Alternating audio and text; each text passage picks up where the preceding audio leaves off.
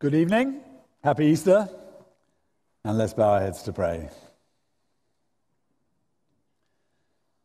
Our Heavenly Father, we thank you for this annual reinforcement of the truth that Jesus has been so gloriously raised from the dead. Lord, your word is so powerful. It brings life out of death. Please be at work in our hearts and minds and lives by that powerful word this evening. In the name of our risen Lord and Saviour Jesus. Amen.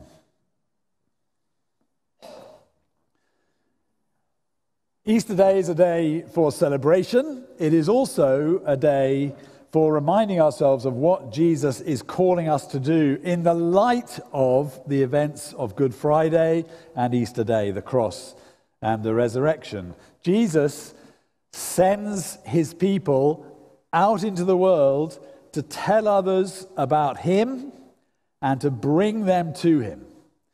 We are looking this evening at those verses from John 20, verses 19 to 23, which tell us what happened on the evening of that first Easter day when the risen Jesus appeared to the disciples. I have two simple headings. So first, living between Good Friday and Easter Day. As believers, we are given work to do by Jesus. That work is summed up here in verse 21, where Jesus says to the disciples, "As the Father has sent me, even so I am sending you." That's not a daunting prospect, then it should be. If it is daunting, then it is some comfort to remember how those first disciples were feeling and thinking between Good Friday and Easter Day, between the death of Jesus and the day they met the risen Lord. To begin with, there's Peter and the other disciple, presumably John, who ran to the tomb of Jesus to try and work out what was going on. They saw the tomb empty. They saw the grave clothes. Perhaps they even began to understand that Jesus was alive. 20 verse 8 says the other disciples saw and believed, but they did not begin to grasp the full significance of what had happened. So verse 9 says, "For as yet they did not understand the scripture that he must rise from the dead." They just didn't get it. Jesus had told them often enough before his death, but it hadn't penetrated. And maybe you are like that this evening. You've heard over and over again, maybe, that Jesus was raised from the dead. Perhaps you've even been hearing that since you were knee-high to a grasshopper. But you just don't get that the resurrection isn't just a clause in the creed that we've just been reciting, but it's the pivotal point of the whole of history, the whole of God's plan for the world. Like Peter and John at that stage, you don't understand. Or maybe we're more like Mary Magdalene. Before Jesus appeared to her, she was in despair. 3 times her weeping is mentioned in those 3 verses, 11 to 13. Mary said to the angels, "They have taken away my Lord." She was wrong, of course, but that's how things looked to her. Christ had gone. She was left alone, abandoned, and grief-stricken. That kind of hopeless sense that Christ has gone from our lives, that we're useless without him, can still inflict us. And when it does, it drains us of energy for the Lord's work. We're left spiritually limp and lifeless. We lose heart and are tempted to give up. I remember a period in my own life when my witness was crippled by just such feelings. Anyone who's tried to help someone entrapped in the tentacles of spiritual depression and hopelessness will know how desperately difficult it can be to get through.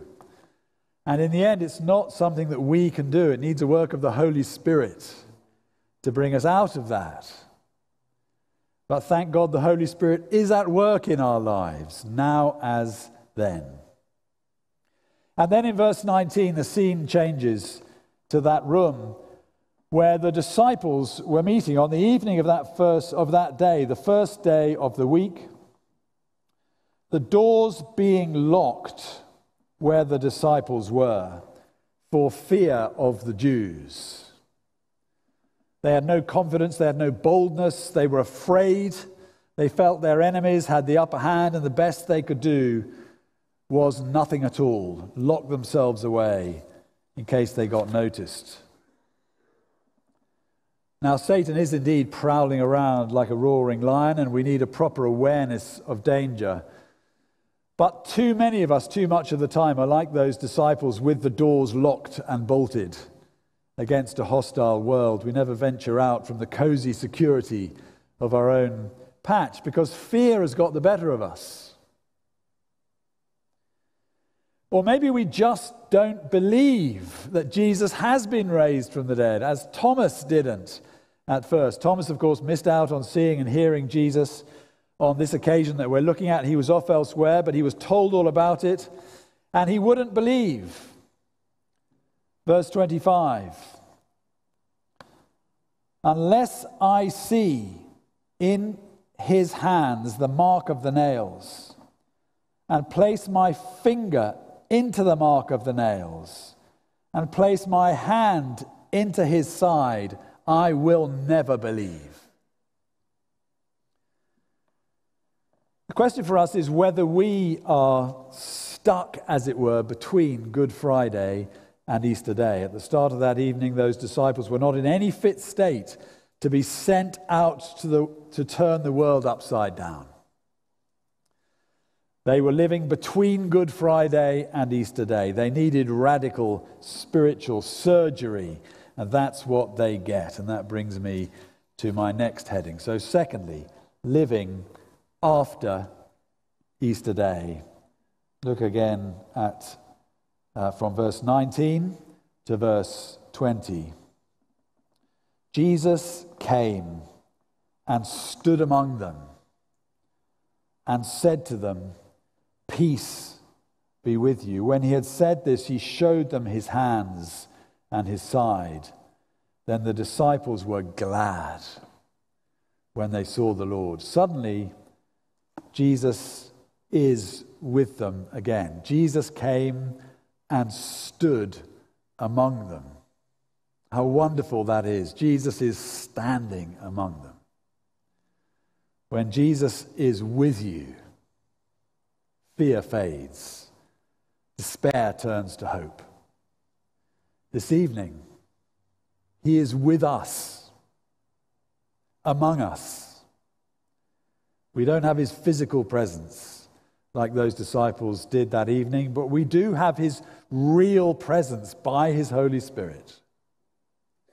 That is the promise also in the Great Commission, of course, at the end of Matthew's Gospel, chapter 28, verse 20. Jesus says, "And behold, I am with you always to the end of the age."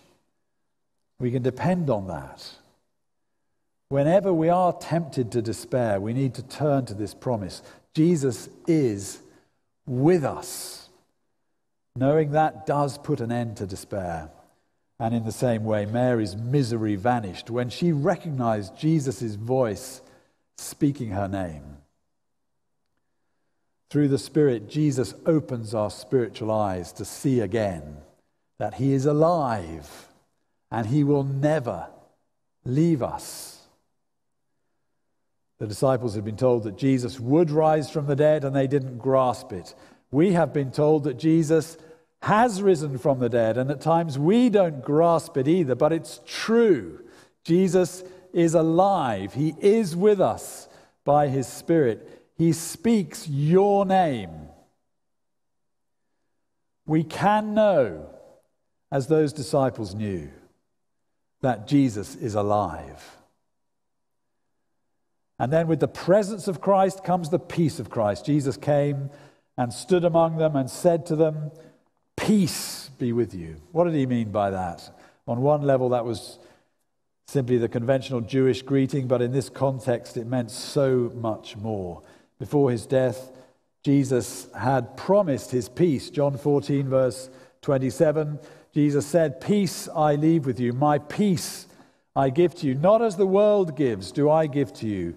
Let not your hearts be troubled, neither let them be afraid."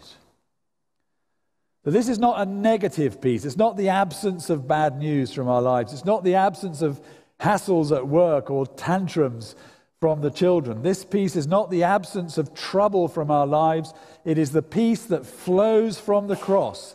Peace with God, peace with one another through the sacrificial, sin-bearing, substitutionary death of Jesus.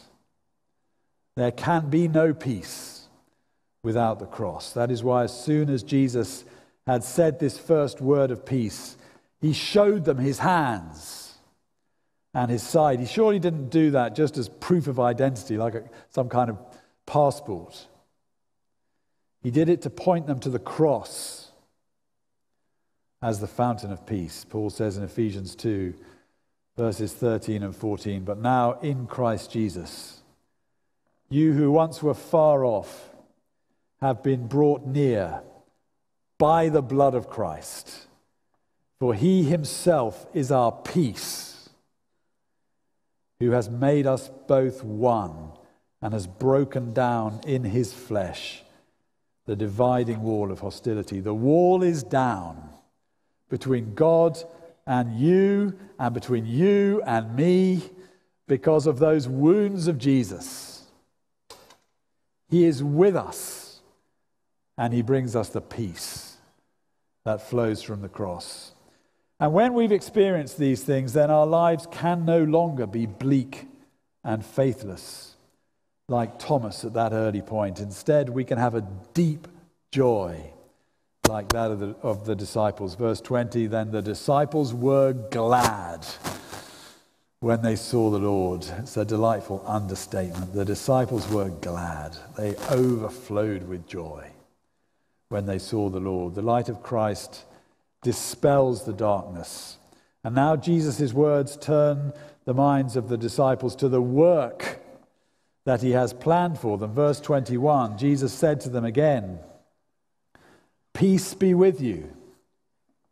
And it seems to me that isn't just repetition for the sake of it.